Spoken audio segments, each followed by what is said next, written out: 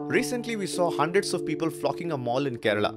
No, it was not an iPhone launch, it was the Lulu Hypermarket in Kerala when they announced a midnight bargain sale to revive nightlife shopping in the state. Lulu, though started by an Indian, began from UAE and today is spread across the world. It took a while for it to reach India now. Let us know about this chain, the founder of this chain, and how exactly did it come to India. But before that, if you have not subscribed to our channel, press the subscribe button and of course hit the bell icon.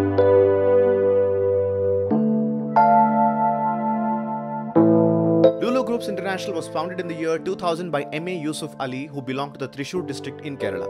The man got a diploma in business administration from Gujarat and moved to Abu Dhabi. Here, he joined his uncle's business and learned the concept of wholesale and retail in foreign markets. Even before supermarkets became a thing in the year 2000, Yusuf had a framework ready by 1995. In a year or two, he launched his first supermarket. Little did he know that his idea will revolutionize the retail sector, with the traditional groceries and supermarkets yielding place to a large neighborhood stores and hypermarkets. Yusuf Ali took charge of Abu Dhabi's retail sector by rolling out the famous Lulu Hypermarket, which became a brand name and a benchmark. Mainly operating in the Middle East, Lulu Group International is one of the largest retail chains in Asia and around the world, with more than 215 outlets in GCC countries.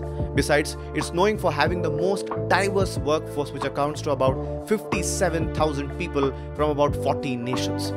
A recent research from Deloitte placed Lulu among the world's 50 fastest growing retailers. This venture has emerged to be one of the most successful global corporations to have come out of our country, India. The annual turnover of the company is about $7.5 billion, and the group employs a huge number of Indians outside the country. Yusuf Ali now wanted to move to India. Here he started his venture in the year 2006 when he got the Lulu Convention Center in Thrissur, Kerala. It was in the year 2013 that the Kochi outlet of the Lulu Hypermarket became functional, becoming the largest shopping mall in India. The Trivandrum outlet has become the second biggest shopping mall after the Kochi outlet. It was inaugurated by Pinarayi Vijayan, the CM of Kerala, and the famous actor Mammootty. The new Lulu outlet in India opened in the city of Bengaluru, wherein it is located on a 14 acres property in the Rajajinagar area. It has been functional since October 2021. The entire property includes duplex penthouses and about 350 luxury apartments.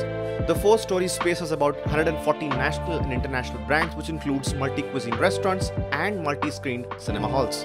On July 11th, Lulu opened a new mall in Lucknow, Uttar Pradesh, with an investment of about 2,000 crore rupees, directly and indirectly employing 15,000 people of Uttar Pradesh. The group also plans to build a mall in the city of Kolkata soon. In Jan 2022, the Lulu Group signed an MOU with the Jammu and Kashmir government that pledged an investment of rupees 200 crores to set up a food processing and a logistic hub in Srinagar. In December 2021, the Lulu Group announced an investment of rupees 2,000 crores to set up a modern shopping mall near Ahmedabad. It also announced an investment in Greater Noida as well. MA Yusuff Ali is not a common businessman. He holds stakes in Catholic Syrian Bank, Federal Bank, Dhanalakshmi Bank and several others. He also came to the headlines when he purchased the Scotland Yard building in London. The Lulu Bolgatti International Convention Centre on the Bolgatti Island is one of the largest convention centres in South Asia. In 2019, he started his second shopping mall in India at Thrissur in Kerala called the Y Mall. He is known for his social, charitable and humanitarian activities, where he has donated money as a part of his CSR policy to those who suffered from natural disasters like Gujarat earthquake, tsunami, typhoon and others. The Lulu Group joined hand with Dubai Cares and adopted schools in Gaza and Nepal.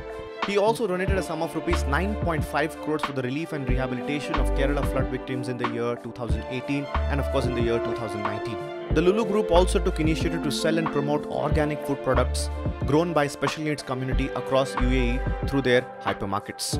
Now that's it for this video. If you enjoyed this video, press the like button, subscribe to our channel and hit the bell icon for more such content ahead.